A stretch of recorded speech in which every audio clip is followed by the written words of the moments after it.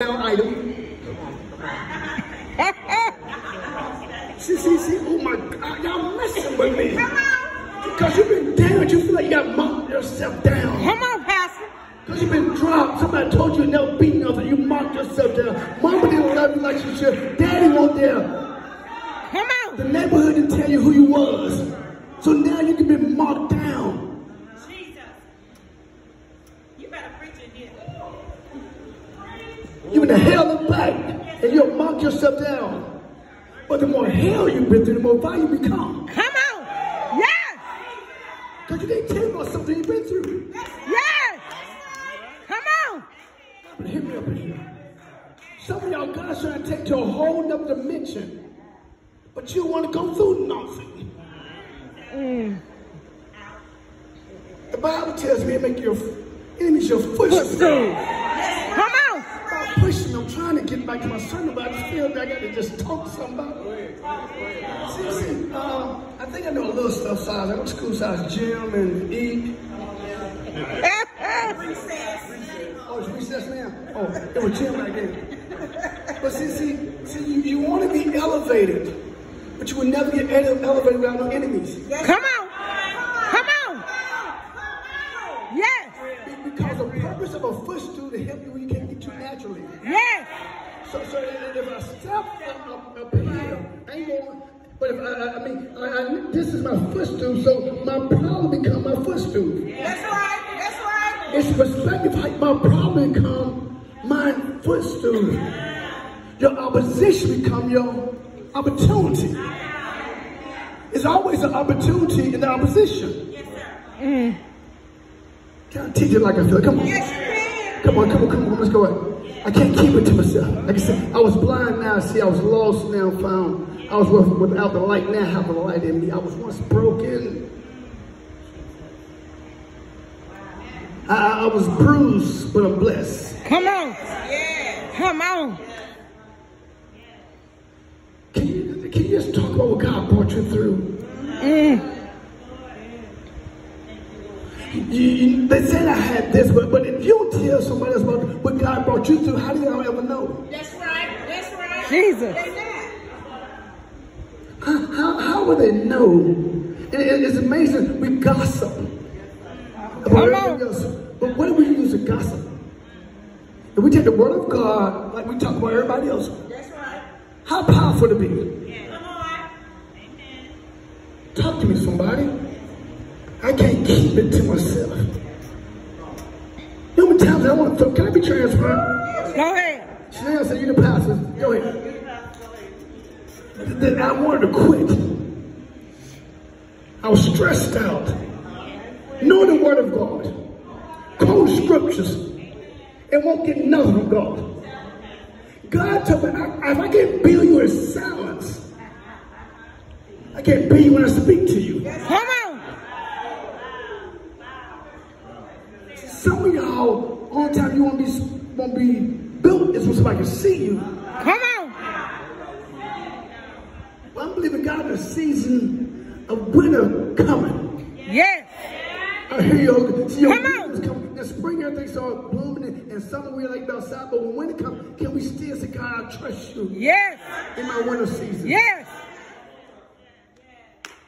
Trust you when I don't see nothing.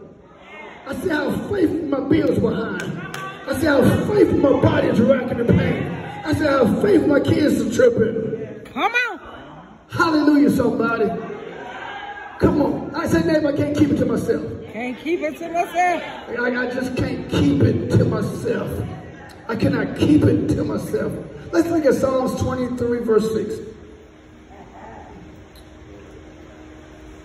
I know Psalms 23. I'm to read the whole thing, but I'm not going to read the whole thing. I'm talking about two things he did, and I just want y'all to, this can just take up top.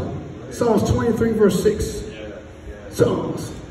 Hallelujah. Surely, goodness and mercy shall follow me. Come on. Ain't no might in it. Come on. Surely goodness and mercy shall follow me. All the day.